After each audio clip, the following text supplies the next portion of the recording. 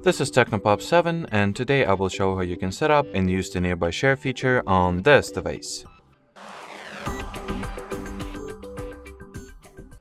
So first, my advice is that you turn on the Bluetooth and Wi-Fi for this feature to properly work.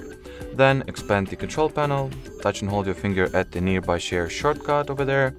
Then turn this feature on by toggling this switch. From here, you can rename your device if you want to. You can manage its visibility and configure its visibility as well, and modify the data mode that will be used for the file transfer. Once everything is set up, let's quickly test this feature out and see how well it works. So here's the screenshot I just took, and I'll try sending it through the nearby share to my TECNO Pop 7.